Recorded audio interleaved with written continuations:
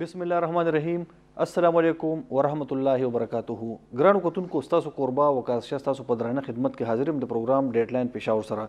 نن زموږ خصوصي پروګرام دی او هغه د هیلت حوالې سره دی. د خیبر پختونخوا حکومت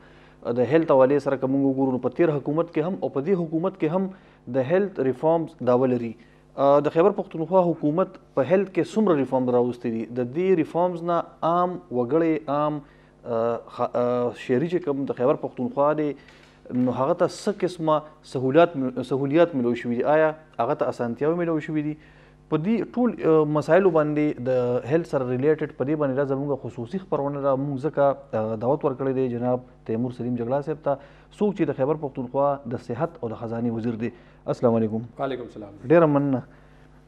منسټر صاحب د هیلت حوالې سره خبره کیږي. د هیلت په بنیاد باندې دا ویل کېږي چې کوم هیلت کارډ دی نو دا په خیبر پختونخوا کې شروع شو، اوس دا د پاکستان نورو صوبو ته هم لاړ او وزیر اعظم صاحب هم د دې دا اپریشیټ کړي دغه یو ایفرټ. د خیبر پختونخوا حکومت تر دا وخته پورې په هیلت کې څه قسمه کارونه کړي دي؟ څه پروجیکټس ستاسو چې زمونږ دغه کتونکي د دې نه خبر شي؟ ځکه یو ایشوز راځي مونږ ډېرو خلکو سره کېنو ډاکټرانو سره، نو هغې دا وي چې ریفارم شوي دي خو خلکو ته به نظر نه راځي یا خلکو ته هغه شیان ښودلي شوي نه دي. په دې حوالې سره زما ستاسو دغه پوښتنه ده چې تاسو څه کړي دي د خیبر پختونخوا د خلکو لپاره په هیلت کې؟ ما خیال کې هغه ټایم راغی وکاس چې په هیلت کې یا صحت شعبې کې چې کوم مونږه ایفرټس کړي دي یا کوم مونږه ریزلټس راغستې دي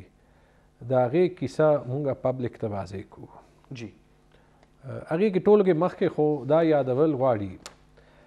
په دې چې انسان داسې شی دی چې هغه نه همیشه ماضي هیر شي. ټیک. دا یادول غواړي چې پی ټی آی ګورنمنټ 2013 کې راغلی و. جی. یو داسې زمانه وه چې پېښور نه بهر خو تاسو دا وګڼئ چې تقریبا اډو ډاکټرز یا غټ هسپتالونه ووی نه، او پېښور کې هم یا جنرلی تاسو وګورئ چې کوم کوالټي اف کیر و یا د هسپتالونو کپاسټي وه هغه کمه وه. زه دا خو نشم ویلی چې نن زمونږ هیلت سسټم پرفیکټ دی، بالکل هم نه، یا خو ډېر زیات کار کول غواړي. خو ما خیال کې چې کم سفر طی شوی دی که نه هغه ماشاءالله یو دونه ښه سکسیس سټوري ده چې هغه بیانول ضرور غواړي چې خلکو ته پته ولګي چې ریفارم چې تاسو کوئ چې یو شی تاسو تبدیلی طرف ته بوځئ نو د هغې ریزلټ هم راځي، د هغې څه سایډ افیکټس هم وي. هغه سایډ افیکټس هم ځکه یې راځي چې تاسو یو شی بدلون طرف ته بوځئ نو هغه سایډ افیکټس راځي. تاسو دا ووایئ چې څه شوي دي. ما خیال کې ټولو کې غټه خبره خو دا چې دنیا کې کم ملکونه دي چې هغوی به خپل ټول پاپولیشن ته یونیورسل هیلت انشورنس یعنی صحت کارډ ورکړي. په یو کال کې دننه 4 کروڑ د پښتونخوا آبادي ده، ټولو ته کوریج ورکول، 7.5 ملین یعنی 75 لاک خاندانونو ته کوریج ورکول. په دې آخري کال کې پېښور نه والا کراچۍ پورې د خلکو ته فیسیلیټیشن ملاو دی او تقریبا 5 لاک کسانو دې نه فایده اخیستې ده، او دې کال به 6 لاک نه زیات انشاءالله علي کېدای شي 7 لاک نه زیات والی 10 لاک پورې علاج او یو داسې پروګرام چې د دې صوبې چې کوم ویژن و آنن پرایم منسټر صاحب پنجاب کې امپلیمنٹ کوي. جی. او انشاءالله په ورځو کې دننه به ټول پنجاب ته ممکه سهولت ملاوي او زمونږ پروګرام چې کوم دی هغې نه به هم ښه کېږي. ټیک. لیور ټرانسپلانټ به انشاءالله اوس پکې کانټراکټ ساین شي یا به پکې 50 لاک پورې د مفتو انکلوډ شي. داسې چې کوم دی مونږ چې کوم او پی ډي پیکیج راولو نو لږې پیسو له به چې څوک غواړي او پکې او پی ډي او خپل لیمټس هم زیاتولی شي. نو ما خیال کې دا خو یو انقلابي قدم دی. او پی ډي خیر تاسو لګوئ. جی. د او پی ډي ډېر زیات ایشوز لکه ډېر زیات د خلکو دغه اعتراض چې په دې کې او پی ډي نشته نو ته تاسو اوس په دې کې انکلوډ کوئ؟ وګورئ یو هم داسې پروګرام یا یو هم داسې سکیم پرفیکټ نشي کېدی چې هغې کې هر څه نه وي چې هر څه پکې وي. خو او پی ډي چې کوم دی که تاسو که مونږ او پی ډي د مفتو انکلوډ کړی وي نو د دې خرچه به 20 ارب روپو نه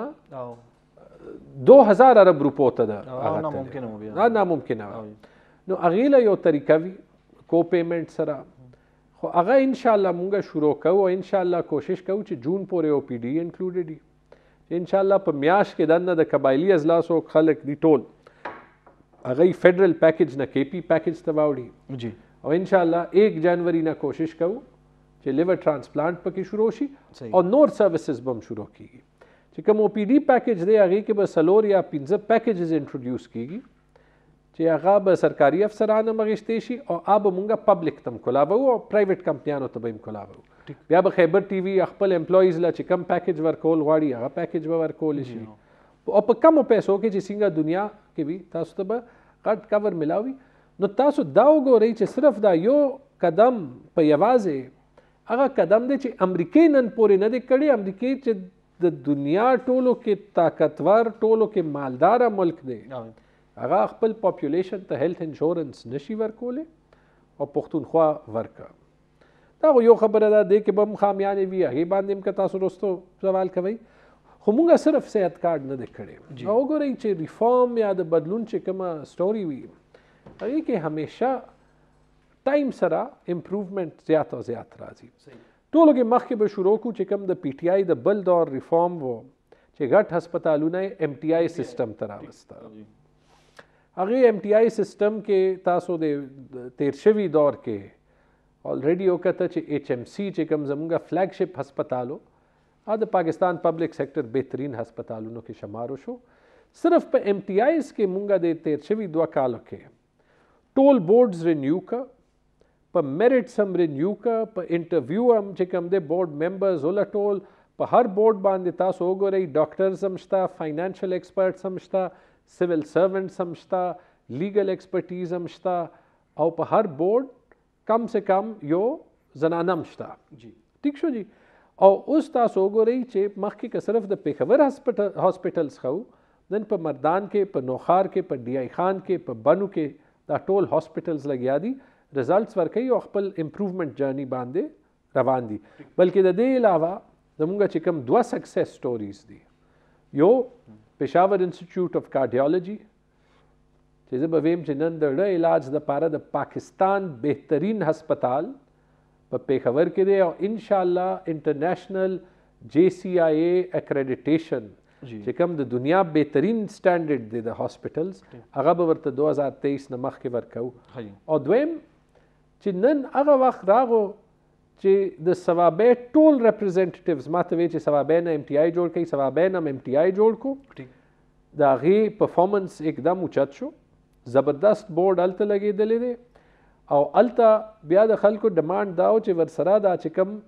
سیکنډري هاسپټلز دي دا هم پکې شامل کړي نو چې کوم ثوابې کې چھوټا لاهور او ټوپې دا 2 هاسپټلز هم شامل کړه او پرون الته په لوکل نیوز د چھوټا لاهور چې کوم هاسپټل دی د هغې امپروومنټ باندې پوره یو سټوري هغه شوې ده ولې په دې چې دا یو ریفارم و ټیک شو دې کې لږ ټایم ولګېده اوس هم پکې د امپروومنټ گنجایش شته اوس تاسو غټ هاسپټلز لګیا دي دا امپروو کوي او د دې ټولو کې غټ ثبوت دا دی چې زمونږ صوبې کې اوس د 2-3 هاسپټلز علاوه غټ پرایویټ هاسپټلز نشته او د دې چې کوم کووډ چې کوم زمونږ وبا وه زمونږ صوبې کې د هغې ټول پریشر زمونږ سرکاري هاسپټلز واخیستو 2 ځل په د تیر شوي کال کې زمونږ کپاسټي بالکل فل وه پیښور مردان ثوابې DI خان بنو ایبټ خو چېرته پیشنټ هسپتال نه واپس شوی نه دی چېرته پیشنټ هاسپټل نه واپس شوی نه دی دا تاسو ته ښایي چې سیسټم لګیا دی کار کوي دا خو شو MTI د PIC تاسو کومه خبره وکړه پېښور انسټیټیوټ اف کارډیالوجي نو دا په هیلث کارډ کې تاسو انکلوډ کړی دی که نه بالکل انکلوډډ ده او هیلث کارډ د چې کومه فایده ده جی هغه دا ده چې PIC او نور هاسپټلز ته د ریونیو یو سورس ملاو شو او زما په حساب خپل بجټ علاوه PIC ته به د کال 1 ارب روپۍ هیلث کارډ په تھرو جنریټ کیږي نو زه ځکه دونه کانفیډنس سره ویلی شم چې PIC به زمونږ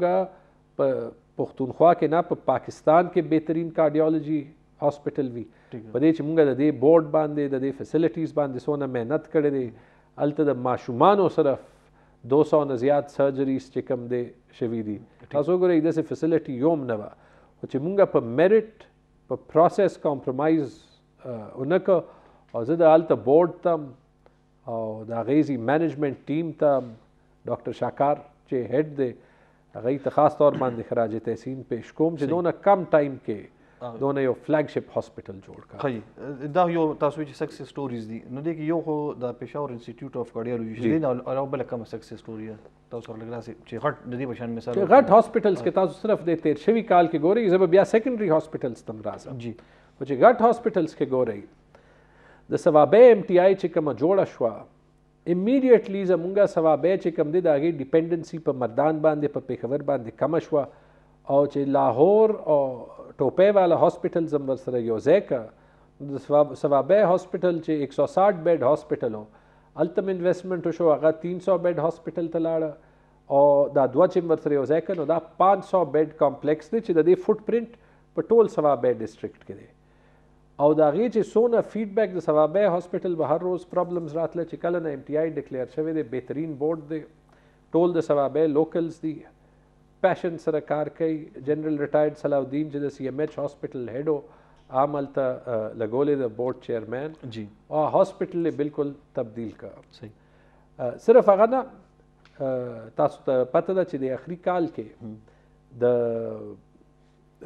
خیبر ټیچنګ هاسپټل او پی ډي بلاک 1 بلین پلس روپیز باندې چې کولاو شوی دی هغه یو غټه سکسس سټوري ده. ایل آر ایچ چې کوم الایډ اینډ سرجیکل بلاک و د هغې د لاسه هغه کیپاسټي اکټوبر 2020 کې کولاو شوې وه او هغه یو بلاک د 500 بیډ هاسپټل دی او کووډ کې هغې د لاسه مونږ په یو وخت کې ایل آر ایچ کې 460 مریضان د کووډ هغه کړي وو. په دې کال کې دننه زمونږ ټول هاسپټلز کې اکسیجن سینټرلایزډ اکسیجن کیپاسټي راغله دا یو سکسس سټوري ده او فی الحال میگا پروجیکټس د کمپلیشن دې ټول مونږه یو خپل فوکس بدل کړ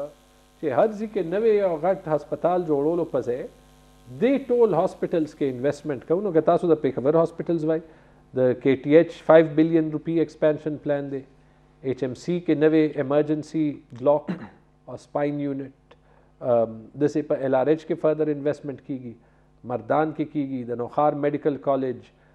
بنو کې میگا پروجیکٹس لګیا دي د ڈی آئی خان ہاسپٹل کې چې کوم دی انفراسټرکچرل امپروومنٹ ډیر کیږي ایم ټي آیز کې زمونږ ډیر انویسټمنټ کیږي په ایبټآباد کې نوې میډیکل کالج بلډینګ جوړیږي او دا ټول زر والے کې دی شي په دې چې مونږ د بورډز تھرو کوو او د بورډز کې اوس مونږ ټول خلک په میرټ باندې لګولي دي نو تاسو به ان شاء الله دې سره وګورئ چې دا میډیکل ټیچنګ انسټیټیوشنز دي دې سره به زمونږ صرف ټرشري کیر نه او چې کوم میډیکل ټیچنګ دی هغه کوالټي به هم ډېره ښه شي الریډي زمونږ چې کوم ریزلټس دي پنجاب نه پس په دویم نمبر باندې دي او ان شاء الله په کال دوه کې به مونږ پنجاب نه دا خپل سټوډنټ ریزلټس هم مخکې زه یو وړه شنده مخلم د مینې پس راځم بیا د صحت کارډ اولي سره تاسو نه پوښتنه کوم چې د صحت کارډ نه تاسو اگر چې وویل خو ما نه لږ په تفصیل سره پکار دي زما کتونکو به دې پوه شي چې صحت کارډ نه تر دا وخته پورې د خیبر پښتونخوا څومره خلکو فایده ترلاسه کړې ګرانو کتونکو موږ یو وړه شنده مخلو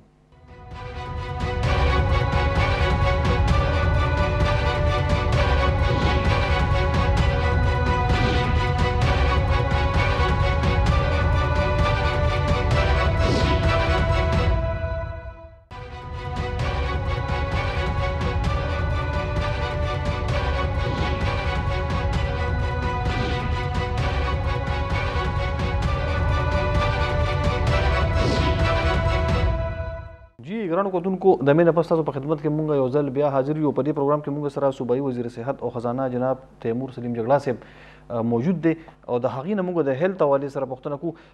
منسټر صاحب د هیلث کارډ حوالې سره یا صحت کارډ حوالې سره تاسو وختي لږ غونډه ټچ ورکړه خو په تفصیل سره مونږ ته دا ووایي چې تر دا وخته پورې چې کم وخت نه دغه منصوبه شروع شوې ده نو د خیبر پښتونخوا څومره خلکو د دې نه استفاده کړې ده څومره خلکو ته د دې نه فایده شوې ده او یا دغه علاج شوی دی یا هغې سره جی نمبر 1 دا چې فایده خو د پښتونخوا هر کس ته شوې ده په دې چې نن چې هغوی خپل د کور بجټ پلان کوي نو هغوی دا اطمینان سره ګڼلی شي چې د بیماری وخت کې موږ ته بهترین هیلث کور په پبلک پرایویټ هسپتال کې ملاو دی او هغه کور خو 75 لاک نه زیات خاندانونو ته او 4 کروڑ نه زیات خلکو ته ملاو دی ٹھیک شو جی ټولو کې مخکې فګر خدا شو دویمه خبره ده چې تاسو وګورئ چې کله نه دا شروع شوی و ما خیال کې ستمبر 2016 10 لکو نه زیات خلکو چې کم دی ته فایده اخیستې. خو دې کې زه تاسو ته مزې خبره وکړم چې د یونیورسل انشورنس نه مخکې 16 17 18 19 د 4 کالو کې تقریبا 50,000 کسانو د کال ته فایده اخیسته. نو دا 2-2.5 لاک کسان چې کوم دی په 4 کاله کې شو. چې کله نه یونیورسل رول آؤٹ وشو 2020 کې د کووډ باوجود چې نیم کال هسپتالونه پکې کم وو، 4 کاله کې 2.5 لکه کسان او په هغه 9 میاشتو کې 2,80,000 کسانو ته فایده واخیسته. په 2020 کې په 2020 کې ته 2,80,000 کسانو ته فایده واخیسته. د دې باوجود چې هغه او د دې کال چې اوس مونږ د دې مالی کال چې کوم مونږ رن ریټ غواړو اخري 4 میاشتو کې په یو میاشت کې د 60,000 کسانو اغشته ده. یعنی کې چې تاسو د 2022 کې ګورئ نو 7,20,000 نه 7,50,000 کسان به په یو کال کې دنه دینه فایده علي. اگر دا 7,50,000 خاندانونه شو، خو د دې صرف دا فایده هم نه ده چې چاته ډایرکټ فایده واخیسته. تاسو نن وګورئ زمونږ بهترین هاسپټل دی نارت ویسٹ هاسپټل، هغه نوې ډایالسس سنټر کولاو کو. ډایالسس زمونږ صوبې کې د فیسیلیټیز کمی ده، ډیر خلکو ته د کډنی چې مسله وي ډایالسس سنټرز ډیر ضرورت دی. مخکې به خلکو چې څوک انویسټرز وو پرایویټ سیکټر کې هغه به د خلکو جیب ته کته، نن هغه کانفیډنس سره فیسیلیټیز جوړول شي په دې چې ګورنمنت کوریج ورکړي. د اپوزیشن حواله سره اپوزیشن د تنقید ته تاسو په کوم نظر ګورئ؟ د وجې یو 2 خبرې کوم. ټولو کې مخکې او ما خیال کې دا داسې سکیم دی چې اپوزیشن څه ویلی نشي نو څه نه څه خبره خو به راوباسي. ما ته د اپوزیشن په دې الزامات باندې ډېر زیات اعتراض دی. هغه ولې زمونږ کار چې کوم دی سرکاري هسپتال سره دی جی، خو هغې نه مخکې زمونږ کار د پبلک صحت سره او د هغې فیسیلیټیټ کولو سره دی. نو که هغه سرکاري هاسپټل تھرو فیسیلیټیټ کیږي یا پرایویټ هاسپټل تھرو فیسیلیټیټ کیږي، زما چې کومه ریسپانسبلټي ده هغه دا ده چې غریب کس ته بهترین علاج ملاو شي. نو دا ډیره اسانه ده. تاسو وګورئ چې کم کس تنقید کوي د هغه بچي به پرایویټ سکول کې وي، هغه خاندان کې چې بیماری راشي یا به پیښور پرېږدي یا به د اسلام آباد لاهور چې کوم دی پرایویټ هسپتال استعمالوي. خو به دا وایي چې غریب کس دی هغه فیسیلیټي نه اویل کوي چې زه اویل کوم. دا ولې؟ خو دا به هم زه ویم چې دا تاثر غلط دی چې د دې فایده پبلک هاسپټلز ته نه رسي. نمبر 1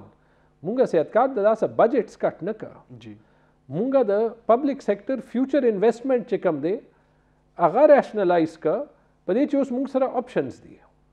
مونږ پرایویټ سیکټر تھرو انویسټمنټ هم کولی شو او پبلک سیکټر یې چلولی شي. دویم چې کوم پبلک هاسپټلز ښه چلی هغو ته صحت کارت تھرو ایکسټرا بجټ ملاویږي. تاسو ته پته ده چې صحت کارت کې نمبر 1 هاسپټل کم یو دی چې کم ته ټولو کې زیاته پیسې ملاویږي. نه زموږ په نوټس کې نشته. پېښور انسټیټیوټ اف کارډیالوجي نمبر 1 جی، RMI نه زیات ریونیو، نارت ویسٹ نه زیات ریونیو، فوجی فاؤنڈیشن ہاسپٹل نه زیات ریونیو. نمبر 3 باندې HMC جی، ٹاپ 10 کې LRH، ٹاپ 15 کې KTH. او دا اوس پبلک سیکټر هاسپټلز ته یو اپرچونټي ملاو شوه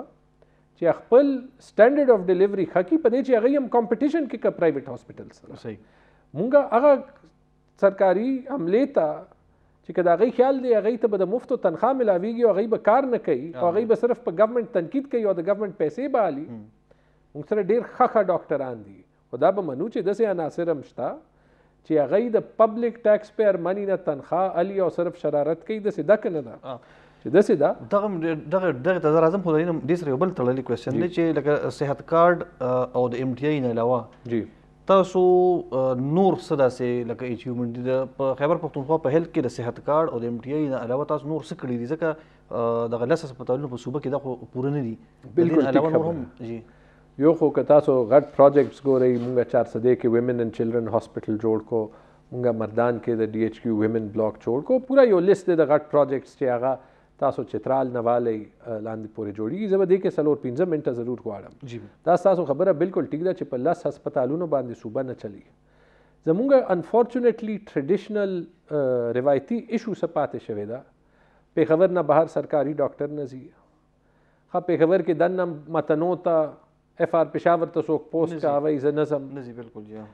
बाहर डिस्ट्रिक्ट के एबटाबाद तलाड़ से डॉक्टर ब DHQ के पोस्ट की गई अब वही चीज़ चार तलरे न पोस्ट के गम ददे पर 70 काल के चा हल नो राव बासले मुंगा ददे हलम राव बासु को टोलो के मख के खुदा कि मुंगा सेकेंडरी हॉस्पिटल्स वालू तो मुंगा दाव वे चीज़ मुंगा ब अवल ने तरजी the secondary hospitals revamping we पर सेकेंडरी हॉस्पिटल्स के मुंगा अखपल 32 चिकम गट हस्पतालू न दी अगोबलम द 20 अरब रुपो सलोर प्रोजेक्ट्स मंजूर का चिदा गई ब total revamping infrastructure equipment outsourcing of जैनिटोरियल सर्विसेज दसे बलाश है चिकम दे इक्विपमेंट रिपेयर दा हर से तकरीबन 60-70 करोड़ रुपये पर यो हॉस्पिटल बांधे अक्रॉस द प्रोविंस यो जिलाम न द प्रेखे और देखे अवलनी चिकम शपग हॉस्पिटल जूचे पकम बांधे कार ऑलरेडी शुरोशो नसीरुल्लाह बाबर हॉस्पिटल पेशावर मौलवी जी हॉस्पिटल पेशावर DHQ एबटाबाद DHQ करक DHQ हरिपुर और योबल के उस्मान नुम हेरी दा अगा हॉस्पिटल DHQ 400 चे द कम फुटफॉल यानी OPD टोलो की ज़्यादा वा सही हो देखे अगा कंडीशंस नो चे मुंगे दुनिया तक खोले शू उस तासोगरी खा मुंगा सिर्फ दे के दा रिवैम्पिंग होने को मुंगा दलता अखपल बेहतरीन MSs होला गोल और गई तमुवे चे दलता बटोल गान सफा कवाई सही दा नन दलता तासो लाड शही तासो चैलेंज को जमा बगैर लाड शही सरप्राइज विजिट हो गई मासरा सरप्राइज विजिट हो गई ठीक दलता जैनिटोरियल स्टाफ शता दलता सिक्योरिटी स्टाफ शता दलता MSs त इख्तियार वर करे शो चे दई बजट इस्तेमाल होले शी नसीरुल्लाह बाबर हॉस्पिटल के तासो हो गई चतब डॉक्टरानो द 36 घंटो यो शिफ्ट पर कागज़ बांधे कोलो ब्या 15 राजे पर छुट्टी बांधी MS दा इख्तियार वर करे शो चे हर डॉक्टर बा अखपल शिफ्ट कई या मॉर्निंग या नाइट और ये सरा जमुंगा पर OPDM ज़्यादा शो पर डॉक्टर्स बांधे प्रेशर हम कम शो सफाई आल तो शुरू हुआ दक्का कार पर 4 सदे के लग याद है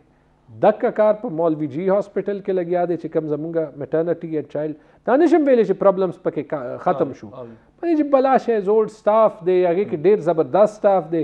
हो शैतानी कोल वाला यो दुआ कसान पकारी माहौल ख़राब बोलना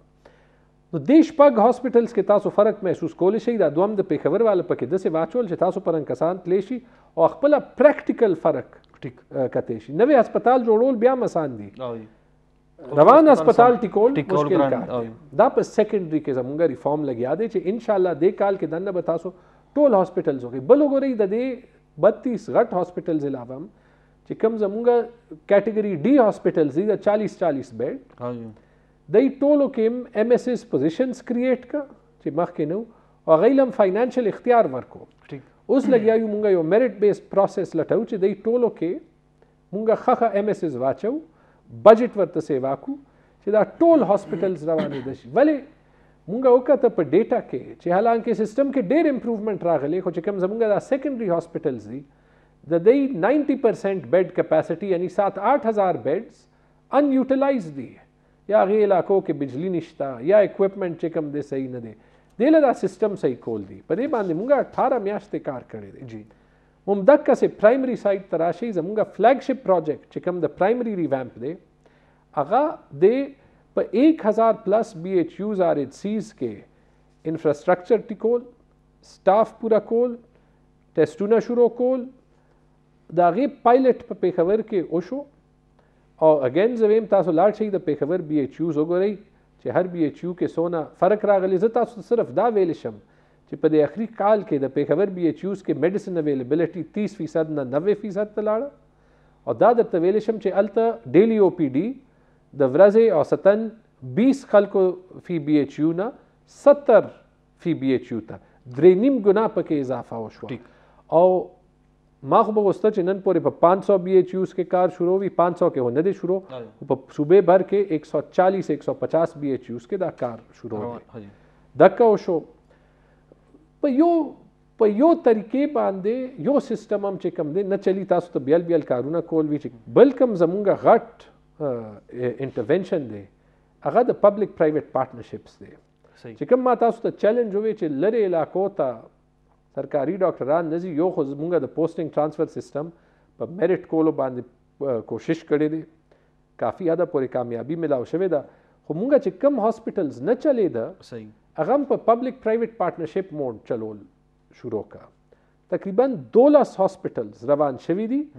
د 10 هاسپټلز کانټراکټس فائنل شوي دي، د دې ریزلټس کتل هم ضروری دي. سبا زما پریس کانفرنس دی، هغې کې به هم زه ښیم. تاسو په ساوث وزیرستان پرنګزي کې وګورئ، شولام کې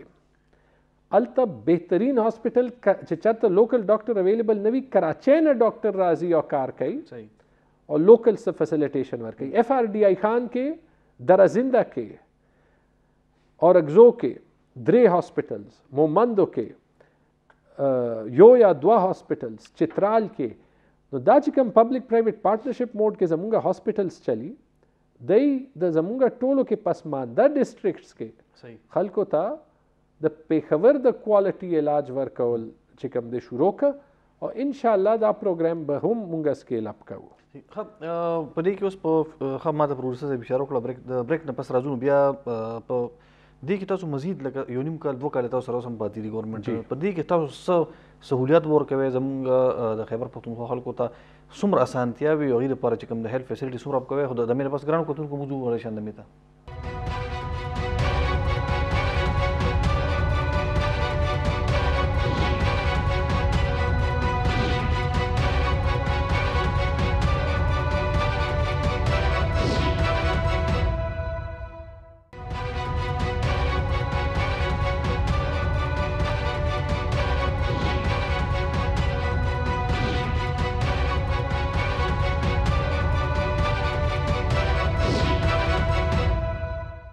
ګرانو کتونکو د مینه پس تاسو په خدمت کې یو ځل بیا حاضر یو. ها منسټر صاحب، د راتلونکي چې موږ څنګه ویل څه قسم سهولیات تاسو زموږ کتونکو ته د خیبر پښتونخوا خلکو ته به نور ورکوي چې نور هم دې ته اسانتیاوې ترلاسه شي، او د دې هغه د هیلث چې کوم وریز دي هغه د هیلث کارډ حوالې څخه خو زیات حده پورې کم شوي دي، خو چې کم هسپتالونو کې هم دوایي میلاویږي، هم پکې ډاکټر میلاویږي، او هم زموږ دغه خلک په هسپتالونو باندې د هغې ټرسټ پې ډیولپ شي. وګورئ چې په هیلث سیسټم څونه هم کار وشي که نه،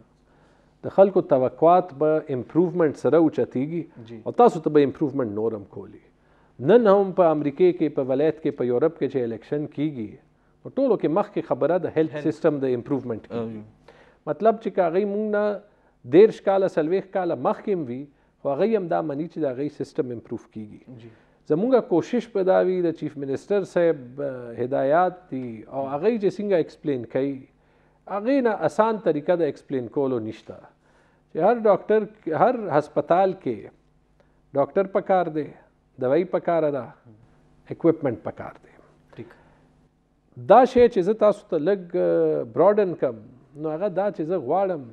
چې دا ما تاسو ته دا پروګرامز ایکسپلین کا، نو هغې کې که زمونږ بی ایچ یوز وي چې کم 1000 نه زیات دي، بی ایچ یوز، آر ایچ سیز، او چې کم ډسپنسریز وغیره دي، که زمونږ دا سیکنډري هاسپټلز وي چې کم تقریباً زمونږ سره 120 کیټګري اے چې کم کې 250 بیډ وي، نواله کیټګري ډي چې کم کې 40 بیډ وي، دا چې ټول ملاو کوي 120 هاسپټلز دا دي، او ایم ټي آیز چې دا ټول کوالټي سروس ورکوي. دې دپاره مونږ ته هر ځای ته ډاکټر رسول دي، دې دپاره مونږ ته د دوایي نظام نور بهتره کول دي، بجټ هم ډبل کړی دی، خو نظام او د هغې رولز او د هغې امپلیمنټیشن کې ټایم لګي، او دې دپاره مونږ د اکوپمنټ پرچیز یا انفراسټرکچر بهتره کولو چې ما تاسو ته د پرایمري او د سیکنډري د ریوامپ خبره وکړه. دې دپاره مونږ نور کار هم کړی، او په هغې به زه یو 2 منټه اخیسته غواړم، او هغه دا چې کوم پورې تاسو خپل د ګورننس نظام ټیک نه کوي او د سزا او د جزا سیسټم را نه ولئ، نو هغې پورې تاسو هر ځای ته ډاکټر یا دوایي نشئ رسولی. مونږ دا څنګه کړی دی؟ تاسو ته پته چې نن پورې 70 کاله نه پس هیلث سره د خپل د سټاف پورا ډیټا نه وي، دا په فایلونو باندې پوسټینګ ټرانسفرز ګرځي. ما ته یو اډیشنل سیکرټري راغه ډپارټمنټ کې، هغه دا یوې چې سر مونږ 10 ځله ټرای کړی، خو څه وجې نه دا کیږي نه.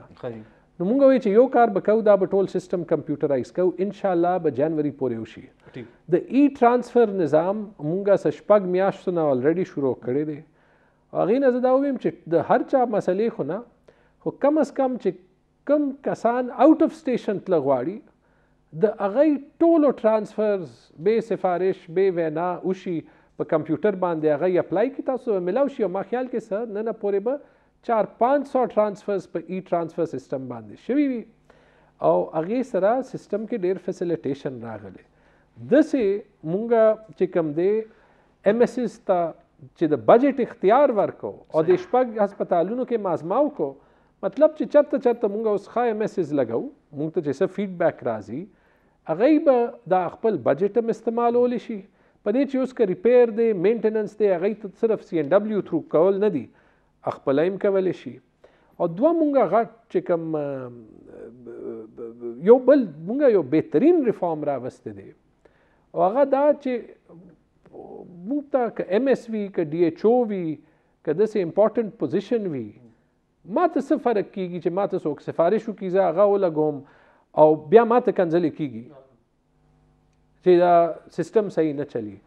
نو مونږه غټ پوسټس لا ډیو پروسس کې دننه د اپلیکیشن او د انټرویو یو نوې نظام هم راوستو چې لیټ سي چې د فلانی ضلع ډي ایچ او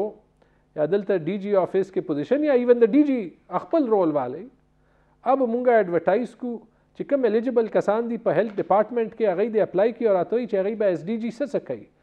نو بیا به مونږه یو کمیټي هغه ریکمنډ کولی شو چیف منسټر ته چې دا کس چې کوم دی دا بهترین کس دی او صرف په پرچیانو به خلک نه لګي نو دا چې کوم ایچ آر ریفارم دی او دې کې مونږه یو نوې پوسټینګ ټرانسفر پالیسي هم راوړو چې هغې کې په روټیشن باندې خلک دور دراز علاقو ته ځي او هر داسې نه وي چې څه کسان پېښور کې 15 کاله پراته دي او څه کسان د پېښور دي او د هغې وس نه چلی هغې به 40 کاله کې پېښور کې چېرته پوسټینګ ونه ګوري نو دا هر څه لګیا یو بدلو پوسټینګ او ټرانسفر دپاره اوس تاسو چې کوم پالیسي ده په دې کې څوک پکې انوالو دي آیا دا تاسو په خپله باندې پوسټینګ او ټرانسفرز کوئ که نه سیکرټري صاحب یې که ډي صاحب کې کمیټي ده چې زموږ کتونکي په دې باندې پوه شي چې د دې نه پس زما بل کوېسچن دی هغې سره خو تاسو مو ته وایي چې لکه دا څوک کي د پوسټینګ او ټرانسفرز ګورئ د پوسټینګ ټرانسفرز همیشه نه په ګورنمنټ کې یو پروسس دی او مونږه پروسس سټرینګتن کړی دی څنګه هر لیول د پوسټینګ ټرانسفر چا نه چا سره اختیار دی په ډسټرکټ کې دننه یو ګریډ نه کم چې کم دی هغه ډي ایچ او خپله کولی شي چې کم ګریډ 17 یا هغې نه لاندې دي هغه چې کم دی سیکرټري کوي فایل ماته اپروول ته راځي چې کم ګریډ 18 اینڈ ابو دی هغه د چیف منسټر اپروول سره کیږي د دې پورا یو نظام دی پورا یو پروسس دی خو مونږه فرق سره راوسته فرق هم پکې دا راوسته چې مونږه د خلکو ټینیر ته ګورو یا بیا پرفارمنس ته ګورو او مونږه صرف په سینیورټي باندې کس نه لګو یو کال نه مونږه دا ایکسپریمنټیشن کړو چې چېرته مونږ ته نشته پته مونږه په یو انټرویو بیس باندې چې کوم دی چې هغې انټرویو پینل کې د سیکرټري وي سپیشل سیکرټري دی وي ډي جي دی وي پکې هغو نه مونږه چې کوم دی چې کوم کینډیډیټس دي هغه انټرویو کو او ښه کس ولګو اوس مونږه هغه شی فارملایز هم کو د هغې یو پالیسي م راوباسله چې کوم امپورټنټ پوزیشنز دي ډېر کسان زمونږه داسې دي چې د هغې ډېر زیات ټیلنټ دی خو هغې په روایتي سیسټم کې چونکې هغې خپل ټایم خپل کار کې تیروي او هغې چې کوم دی هغې صرف د دفترونو کې ګرځي را ګرځي نه د هغې دی سیونو ته اپروچ نه نو یو اپلیکیشن بیس سیسټم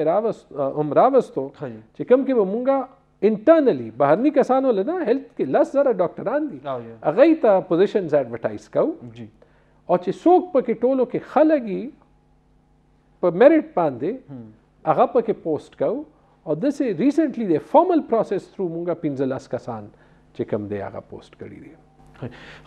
تاسو د ایم ټي آی خبر وکړله د ایم ټي آی د ډاکټرانو دننه هم د ډېر زیات مخالفت کړی دی او ډېر زیات ایشوز هم د دغه مخالفت د وجې نه راغلی دی دغه چې کوم خلک مخالفت کی دی ولې ستاسو مخالفت کی د ایم ټي آی دی وي که د ایم ټي آی سره خو هیلث سیسټم تباه شي د خلکو سروس سټرکچر به تباه شي تاسو په خیال باندې دغه اعتراض دا جایز دی؟ دوه وجې کېدی شي. یو وجه خو دا چې چرته نه چرته چې کوم دی د خلکو ګیله به چې کوم وي هغې کې به څه نه څه جایز مطالبې هم وي، څه نه څه جایز ګیلې به هم وي. دا زه ځکه ویلی شم چې ډېر ځایه زمونږ بورډز ښه نه وو چې بورډ سړی ښه نیت سره لګوي، چرته نه چرته د هغې یو بل سره ورکینګ چې کوم دی ټیک نه وي. یو معاشرې کې مونږ اوسو، هغې معاشرې نه خو بهر نه شو هغه کېدی که نه. داسې کیسز به پکې ضرور وي د یو دوه ماتم پته ته. یار ما خیال کې لږ صفا خبرې وکړو. ډېر کیسز داسې هم دي چې چرته د چا انټرسټ سیټ کېږي نو هغه بیا مخالفت کوي. ما ډېر ځایه دا وکته، یو کس راته د صحت کارډ د هاسپټلز اپلیکیشن پروسس باندې تنقید وکړه، نوم یې نه علم، وروستو پته ولګېده چې د هغه یو هسپتال و هغه ریجکټ شوی و. دا کیسز بیا راځي. زه کوشش دا کوم صحت کارډ والی هغې کې بیا د ایم ټي آیز هغې ته هم راځو،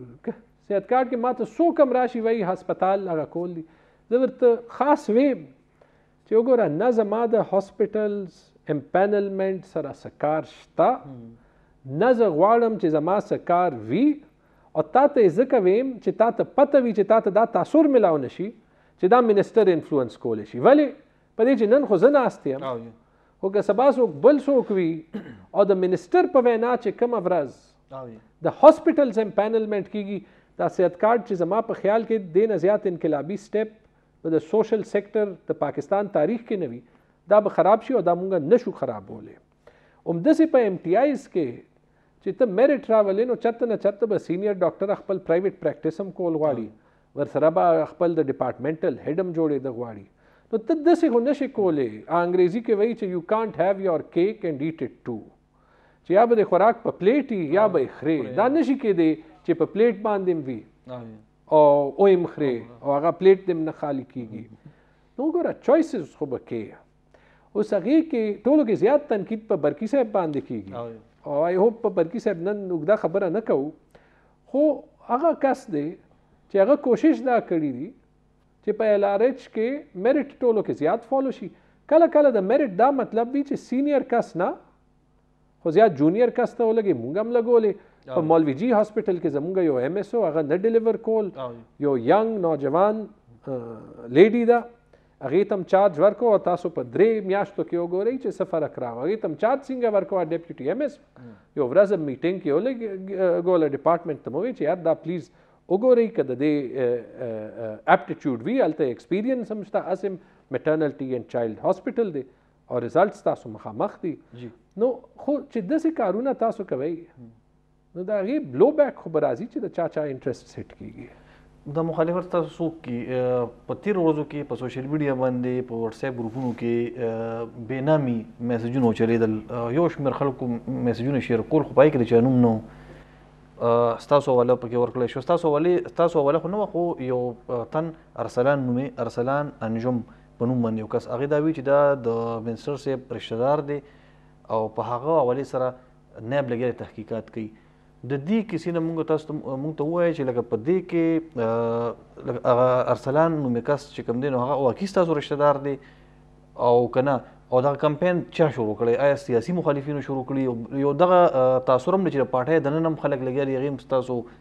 پرفارمنس نه خوشحاله نه دي یا هغه جیلسي فیکټر دی نو هغې هم لګیا دي؟ دا ایکچوئل سټوري څه ده؟ زه به جي صرف دا ویم ټولو کې مخکې به د چیف منسټر شکریا ادا کوم چې هغه راته 2 کاله دا موقع راکړه او دا بیکینګ یې راکړه چې ته هیلث کې کلاو کار کو. ما چیف منسټر صاحب ته هم ویلي، پرایم منسټر ته هم ویلي، چونکې زما والد صاحب هم په دې سیټ باندې سیکرټري هیلث 25 کاله مخکې پاتې شوی او ما ته یاد و 3 کاله پاتې شوی و، 3 کاله یې د ریفارم کوشش کړی او 3 کاله په هیلث کمیونټي کې هم دغه عناصر ورپسې و. ارسلان انجم یو د جی آی کې ګریجویټ هلک دی چې هغه یو پروجیکټ کې ما سره یو کوارډینیټر دی، زما کیلنډر زما ایکټیویټیز هغه ګوري. اولنۍ خبره ده چې کوم پورې هغه ما سره اټیچ شوی نه ما چې زندګي کې نه ولیدلی. نو اولنۍ شی زما رشته دار نه، زما په ټیم کې یو کس هم زما رشته دار نشته. نمبر 1 دا به م کولاوی دی میسیجز کې څه چلی د یو سل ټرانسفر او ذکر دی چې فلانی ټرانسفر کې چا دونه پیسې اغشتي فلانی ټرانسفر کې چا دونه پیسې پوره ریکارډ تاسو ساتل لوجیک ومنئ چې لکه یو کس ناست دی او هغه ته د هر یو کرپټ ټرانزیکشن یو پوره ریکارډ هغه ته پته لګي هغه یو لاګ کوي په دې باندې پوه نه شوم بیا دونه بزدل چې خپل نوم نشي لیکلی او اسې یو بېنامي میسج چلی او خلک یې فارورډ کوي زه دا دویمه خبره خپله تاسو هغه وګورئ چې آیا داسې کیدی شي یا نشي کیدی دویمه خبره درېمه خبره دا ډېر وخت مونږ دا میسیجز اګنور هم کا په دې چې زمونږ ایز ریفارم خپل کار سره کار و دا ټیکه خبره چې مونږ په هغې بېنامي میسج چا به اپلیکیشن کړي وي ما ته نشته پته خو نیب په هغې هلک باندې یو انکوایري کړې ده ما په دې یو سټیټمنټ ورکړی زه زیات ځکه نه ویل غواړم چې هغه انکوایري د بالکل وشي زما امید دا دی په دې چې دا په میډیا باندې راغلی چې میډیا اوچته کړه چې انشاءالله انکوایري خلاصه شي چې ممکن به میډیا بیا دام وي په دې چې دا زه ضرور ګڼم چې وګورئ کار کولو د پاره دا زیاتې دی چلو زه به دا ټول هټس برداشت کړم زه سیاستدان یم په ما باندې به دا هټس دا تنقید راځي خو یو پروفیشنل کس د هغه عزت داسې بدنامه کول اټلیسټ دا خو سوچ کول پکار دی چې د میسیجز په شا څه ایویډنس شته د چا کس نوم شته د چا کس ریکارډ شته بالکل چلو دا هر څه به پرېږدو دا به انشاءالله د انکوایري کې راوځي زه یو خبره جی کول غواړم که یو ورځ وي که یو میاشت وي که یو کال وي که دې نه زیات وي که د چا دا خیال وي او دې کې داسې هغه لیکلي دي دې کې د هیلث ډپارټمنټ د 3 کسانو ذکر هم دی زه به دا ووایم نه خو د 3 کسانو ذکر دی چې په سینیر پوزیشنز دي چې هغه انوالو دي دا ویلی شم چې هغې کې ډېر داسې کسان دي چې هغوی دا جرأت کړی چې په دې ریفارم کې کار وکړي خو زه به دا ووایم په دې چې هغوی خو سرکاري افسران دي هغوی خو داسې کولاوه خبره نشي کولی موږ هم نومونه نه اخلو خو زه به دا ضرور ووایم چې که د دې کسانو نور زه نه ویم چې ډپارټمنټ نه بهر څوک دي خو چې ډپارټمنټ کې څوک دي د هغوی اندازه هم شته یو وجې نه مونږ چوپ یو ما ته پته ده چې څوک چا سره دونه ټایم شته چې هغه دا میسیجز کوي هغوی ته زما صرف یو میسیج دی چې که ستاسو دا خیال چې تاسو به دې کارونو سره ما ودروئ دا حکومت به ودروئ دا کار مونږ تاسو له نه کوو دا مونږ پبلک له کوو پبلک له به مونږ کار کوو تاسو په سوشل میډیا میسیجز خوروئ چې څوک پې مزې علي هغه دی علي خو دا ریفارم به جاری وي دا هاسپټلز به مونږ ښه کوو چې څوک کار نه کوي هغوی ته به سزا ملاویږي چې څوک کار کوي هغوی ته به انعام ملاویږي چې چېرته سینیر ډاکټر یا سینیر د هیلث مینجمنټ کس دونه فارغي چې هغه میسیجز کولی شي خو خپل کار نشي کولی هغه په ځای موږ سره ډېر کسان دي چې هغوی مونږ په دې پوزیشنز ولګو تنقید به ټول زه برداشت کوم په دې چې هغه زما جاب دی ما ته که دا عزت ملاو شوی دی که دا ریسپانسبلیټي ملاو شوې ده د خان صاحب میشن نه به نه شاته کیږو دا ما چیف منسټر صاحب ته هم ویلي دا میسیج هم خان صاحب ته هم ورکړی نو که د چا دا خیالي چې دې باندې به دا د ریفارم پروسس ودرئ نه دا ریفارم به تیزیږي او انشاءالله دا ریفارم به کامیابیږي دغه خلک چې چا دغه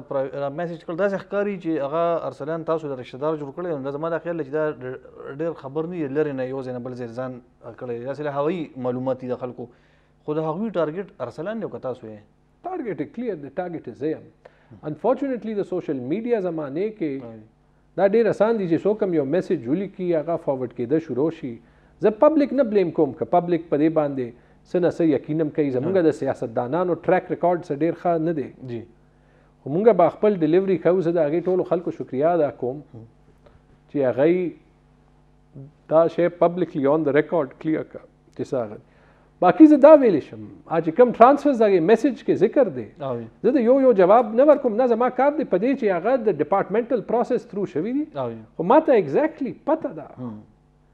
هغې کې څه داسې دي چې ټرانسفرز شوي هم نه دي هغې کې څه داسې دي چې زمونږ یو انټرویو پینل و چې هغه ډایرکټلی 3 کسان انټرویو پینل ته راغلي انټرویو پینل ته نه وه پته چې څوک به سلیکټ کېږي نو یو څلورم یا 5م کس ته به څه پته وي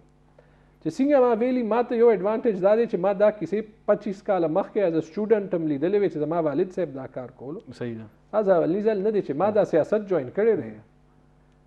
ما ته دا پته وه چې که دې کې هسې ناستې او سکې نه بیا به در باندې تنقید نه کېږي. دا چیف منسټر صاحب هم راته اکثر وایي چې کار کې تنقید به هم در باندې کېږي، الزام به هم در باندې لګي، خو دوه قسمه کسان وي. ټیک ده. یو چې هغې الزامات یا هغې پریشر د لاسه شاته شي، او یو هغه چې د هغې ارادې زیاتې پختې شي. او انشاءالله نوی سیکرټري هم راغلی دی، زبردست کس دی طاهر اورکزی، یو داسې پارټنر راته ملاو شوی. زمونږ ډي جي هم دا 2 کاله زبردست کار کړی دی. یار انکوایریز آنسر کول زمونږ کار دی، تنقید آنسر کول زمونږ کار دی.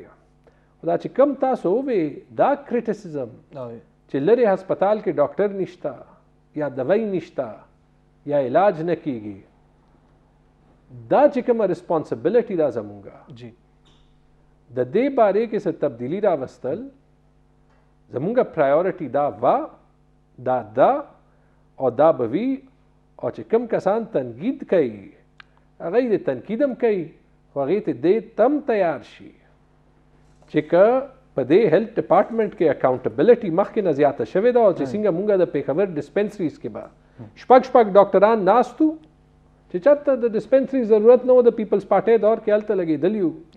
په یو ډسپنسري کې او پی ډي د 10 کسانو وه، ډاکټران به پکې شپږ ناست وو. چا چیلنج کړي نه و، ټول پوسټ سم خلاص کړه. او دا نه زه اوس نشم ویلی چې د ډپارټمنټ ټاپ ټو باټم بالکل ټیک شو، خو چې چېرته مونږ ته ایشو ښکاره شوې ده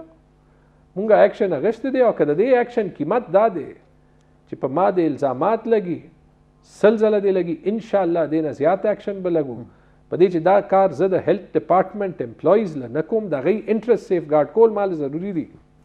خو د پبلک انټرست سیف ګارډ کول نمبر 1 دی. او په هغې باندې به چرم کمپرمایز نه کوو. ما سره ټایم هم کمیږي، خو دا کوېسچن تاسو نه دوباره بیا هم کوم. تاسو څه وایئ چې ګنې ارسلان هیڅ قسمه ټرانسفر یا پوسټینګ نه دي کړي په هیلث ډپارټمنټ خیبر پښتونخوا کې؟ یا د هغه کار نه دی. د هیلث ډپارټمنټ د پوسټینګ ټرانسفرز که تاسو د پوسټینګ ټرانسفرز تپوس کوئ، اوس هم سیکرټري ناست دی، دې نه مخکې هم سیکرټري ناست و چې چېرته یو دی چې کوم دی د هغه مرضي خلاف بای فورس چا کړي وي، هغه دی ووایي. ټولو کې مخکې که زما سټاف کې څوک غلط کار کوي، ګورنمنټ رستو صحیح ټولو کې مخکې به ځان نه ما نه به هغه ځان خلاصوي، نو بیا به هغه احتساب ګورنمنټ یا بل یو کس کوي که نه. ټیک ده. نو په دې زه بلیک اینډ وایټ ویلی شم چې د هغې لیسټ اف ټرانسفرز خو ما ته پرسنل نالج دی چې هغه تھرو پروسس شوي دي، چې هغې کې اکثر ما ډپارټمنټ ته ممدای ویلی دي چې یار تاسو آیډنټیفای د بیسټ پرسن او هغه ولګوئ، فایل راغلی دی ما مخکې کړی دی. رایټ صحیح. نو دیٹ از اٹ. په سیاسي حکومت کې برتیانې کېدل دا عام خبره ده او ټول خلک کی، او بیا د کلاس 4 او ډرایور تاسو په خپله خو تر اوسه پورې کسان نه دي برتي کړي؟ زه جی انټرسټډ اډو نه یم په دې کې، په دې انټرسټډ نه یم. او ما نه اکثر زما سپورټرز دا ګیلم کوي چې دا یو روایت دی. زما خیال دا دی لکه په هیلث او ایجوکیشن کې کلاس 4 یا ډرایوران دا چې کوم 4 یا 5 کې دا ډېر زیات برتي کېږي، نو تاسو څه وایئ چې تاسو نه دي کړي؟ تاسو خپله ریکارډ وګورئ چې پیښور کې انډر ډي ایچ او پېښور څونه بد دا نه چې چرم نه دي کېده په کار. خو زه درته دا ویم زما انرجي چې کوم دی هغه په ریفارم باندې ده، هغه د هسپتالونو په چلولو باندې ده. دا شیزونه د په میرټ باندې کېږي. تاسو ته به زه د دې یو مثال درکړم. جی هیلث نه مخکې ما سره فاینانس محکمه وه، او دا طاهر اورکزی چې ما سره سیکرټري راغلی دا مې ځکه لګولې چې دی هغې وخت کې د کې پی آر اے هیډ و، او کې پی آر اے کې مونږه فیصله وکړه چې دلته به کلاس 4 او سپورټ سټاف اډو ګورنمنټ لګوي نه، مونږه دا ټول آوټ سورس کوو چې دې کې اډو دا پریشر نه وي. دا زما ذاتي خیال دی په دې چې تاسو که وګورئ دا 4 کروڑ کسان په ګورنمنټ کې نشي برتي کېدی، خو دی له جابز چې کوم دی پیدا کول په پبلک سیکټر کې په پرایویټ سیکټر کې دا د ګورنمنټ کار دی. په اکانومي ټیکولو باندې که مونږه فار ایگزامپل دا خپل پبلک پرایویټ پارټنرشپ زیات کا چې کوم ځای ته سرکاري ډاکټر نه ځي هلته به مونږ خپل پارټنرز تھرو بلا شی نوکریانې چې کوم دی هغه زیاته کړو. د دې لپاره مونږ یو کانټراکټ پالیسي هم راولو چې په سرکاري هاسپټلز کې هم کم خالی پوسټونه وي که هغې کې کم پورې پبلک سروس کمیشن برتی نه وي کړي هغې پورې د هاسپټل ته اختیار وي چې لوکلی یا پروونشلی یا چې چاته هغې نه هم اویلیبل نه وي نو هغې نه زیات هغه کسان په کانټراکټ باندې والي چې هلته پبلک ته سروس ملاوېدی شي. دا چې کوم نیب ته کیس تللی دی یا هغې ته بېنامي درخواست تللی دی یا دغه سازش شوی دی دې کې ستاسو د پارټۍ خپل خلک پکې نه انوالو یا دې کې زه بالکل نه یم انټرسټډ په دې چې دا جیلسي پارټۍ کې جیلسي هم نه جی وکاس دې باندې زما د بل مثال دا دی چې نن دا به زه صرف نو کامنټ کوم تاسو مانه لس ځله تپوس وکړئ. نه زه صرف یو څو ستاسو د پی ټي آی یو څو کسان دي هغې دغه میسج فارورډ کړی دی کړی به وي. زه تاسو ته یو خبره یو شاه فرمان صاحب خبره ګورنر صاحب یو نن تاسو هغه تصویر ور تاسو شاه فرمان صاحب او تاسو او منګش کامران منګش صاحب کامران منګش صاحب خلاف هم ځینې خلکو لګیا څه هله ګوله کړی دا شاه فرمان صاحب هم کړی. ما دغه ویل چې دا داسې خو نه چې پارټۍ د نن څوک دی د ګروپ داسې لکه هغه یوز کېږي یا جیلسي خو کېدی شي وکاس زما نیت ما چې کوم پارټي کې کالیګز ډېر کتلي دي هغه کسان دي چې زه ورسره ټیم کې کار کول غواړم. جی څه به داسې وي چې زمونږ به کله نه کله پرسنل ډفرنسز هم وي خو هغو کې هم د ډېرو زه پروفیشنلي قدر کوم. خو زه به اصلي شی دا ویم چې ته به کیسز نه یا الزامات نه هله یریږې چې ستا سره پټولو دپاره څه وي چې تا سره څه پټولو له نه وي نو ته به په اډو دې شیزونو باندې غور نه کوې چې تا اګینسټ سازش پارټي کې څوک کوي سینئر بیوروکراسي کې څوک کوي هیلث ډپارټمنټ کې څوک کوي کا میسج تاسو وګورئ هغې کې صرف یو شی چې کوم کلیر دی نو زه به صرف په هغې باندې خبره کوم جی هغه دا دی چې عموما داسې یو ایشو ده چې هغې کې چا لیکلي دي چې فلانی شی د مینجمنټ کیډر او جنرل کیډر زه به تاسو ته دا ووایم چې زه په ډپارټمنټ کې د هغې کس احترام کوم چې هغه کار کوي جی که هغه د مینجمنټ کیډر وي که هغه د جنرل کیډر وي دا تاسو ته ویلی شم چې اوریجنل میسیجز چې کم دي هغې کې چونکې د ټرانسفر یو لیست دی هغه ډپارټمنټ کې دننه یې چا کسانو کړي او تاسو هیلث او ایجوکیشن والے دا داسې محکمې دي چې دې کې چې تاسو ریفارم کوئ نو ریزسټنس پر ډپارټمنټ کې دننه یې راځي. نور پارټي کې سیاست کې دې کې دا کمپټیشن وي زه به تاسو ته صرف دا ووایم چې زمونږه ګټه به هم دې کې وي او ما همیشه دا کلیر کړي دي چې مونږه چیف منسټر محمود خان صاحب پسې ایز ون ټیم کار وکړو په دې چې د سیاست کې یوازې چلېده نشته یو کشتی کې سوار یو یا به یو ځای چې کوم دی مخکې وځو یا به یو ځای ډوبېږو. یو جهان مننه. تھینک یو. ګرانو کتونکو تاسو هم مننه. زموږ امید دی چې زموږ پروګرام کې منسټر صاحب چې کوم د هیلث حوالې سره خبرې وکړلې تاسو به نالج کې هم اضافه شوي تاسو به دې استفاده هم کړي. موږ به کوشش کوو چې په راتلونکي هفته کې موږ دې ته بیا بلنه ورکړو پای کې ستاسو ټلیفون کال هم واخلو. تر بیا الله پامان.